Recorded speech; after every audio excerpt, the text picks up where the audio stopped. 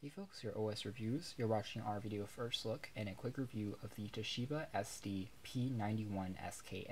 This is a portable DVD player by Toshiba and sells for about $200 online, depending on where you look on Amazon and eBay. It's not the newest model on the market, but it is relatively reliable. It's well built with a aluminum shell on the outside and has a swiveling 360-degree kind of hinge that can also be used to fold down, so it's relatively versatile. But I will say that it's a bit picky as far as video codec and region support. It works best if you're in the States and North America. If you're using it in Asia and in Europe, it doesn't fare as well with every single disc that you might throw at it. It also doesn't work as well with VCDs as I would have liked and expected. But otherwise, as far as traditional DVDs, it does have a bit of upscaling as well. It can also be used as a traditional player and linked up into an HD television set or a traditional television set, and it does again do a pretty good job. It comes with a pretty hefty battery pack or extended battery pack in the box as well, which is a nice feature you don't tend to see a lot of on every single DVD player. So this does guarantee around 8 hours of continuous playback, which is on the longer side of the spectrum as far as DVD players are concerned. Still, DVD players are a dying breed, I'd say. They're getting replaced by laptops, if not by streaming services and tablets, which are more lightweight, more feature-rich, and less expensive now. So this is something, really more of a relic from the last few years, but still something kind of interesting to take a closer look at. In terms of design, again, very well built. It's made in Japan as well, which is quite impressive. Quietly raises the expectations when compared to Chinese counterparts, but otherwise you can see some basic info on the back as well. It's not the smallest or the thinnest DVD player in the world, but it still remains really portable. Also not the lightest because of that aluminum construction as well as plastic parts.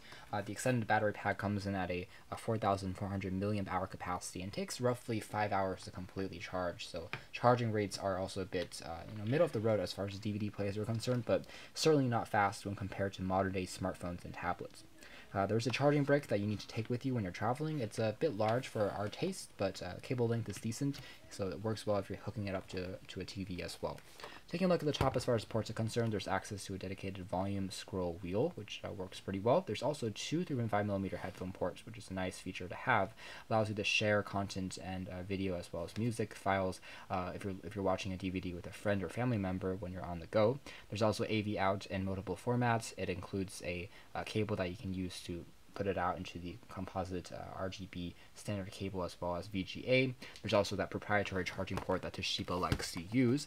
Unfortunately, there isn't a HDMI port on here, although you can get an adapter, so that's a little bit disappointing. There's also access to a power on-off switch on the other side, and that's basically it. Popping things open, you can see that it has a pretty sturdy hinge, remains pretty easy to operate as far as one-handed use is concerned. You can see that the size, I would say, is comparable to a netbook of around 10 inches or so, even though the screen on this particular portable DVD player measures in at roughly 9 inches. Otherwise, inside it's mainly made out of plastic. You can kind of see the disc spinning because it has a transparent, at least a translucent strip across the center, which is kind of nifty.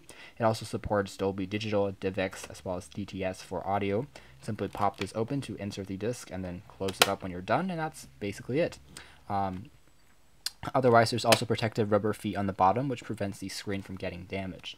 Something nice about this specific DVD player, the SD-P91S, is the fact that there are built-in stereo speakers on either sides of the display.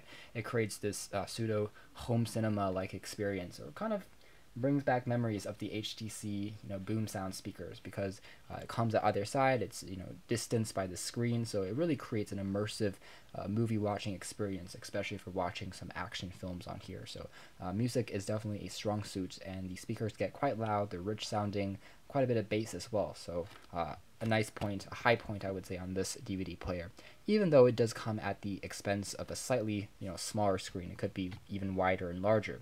Otherwise, the format here is a full widescreen, 16:9 aspect ratio, something to quickly note. All the controls are located below the screen itself, which is a matte finish, so it doesn't really reflect too much light. You have access to a mode key, a stop key, play pause keys, skip track keys. Also takes you to the menu, to the setup, to go through things like the saturation, the brightness for the screen, volume controls.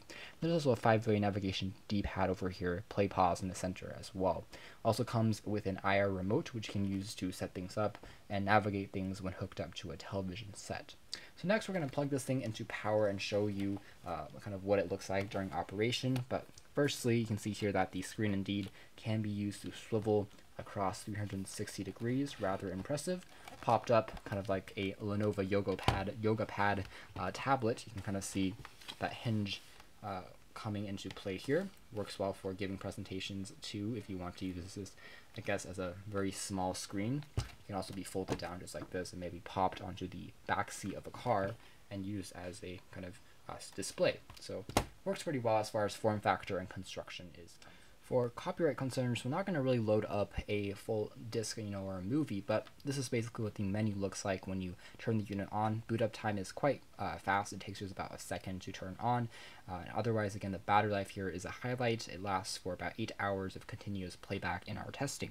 You can have access to the controls, which are pretty tactile, although we do think that if they're placed on the base as opposed to the screen, it might be a bit more easier to press when the screen is popped up at the traditional orientation. But this is, I guess, the more smarter way, or the smarter choice, because if you have the screen fully folded down, you can still use the buttons in any orientation. Checking out some of the quick things that you can take a closer look at. You can go through setup here to go through things like languages, like OSD menus. Right now it's set to English. Subtitles, if that can be selected from movie. Audio, DivX subtitles. Going over here, we can change the aspect ratio, the viewing mode, turning the audio settings on and off. Changing a password if you have a parental setting turned on to prevent kids from watching maybe movies. Screensavers can also be set on here, and default things like DivX and so on and so forth. So that's basically what the menu looks like. Fairly decent and easy to take a closer look at.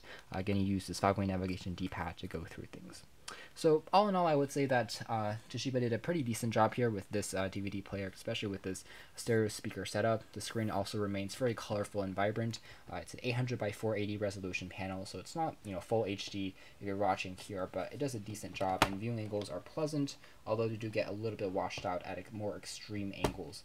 Main selling point here is that construction quality and longer battery life for a portable DVD player.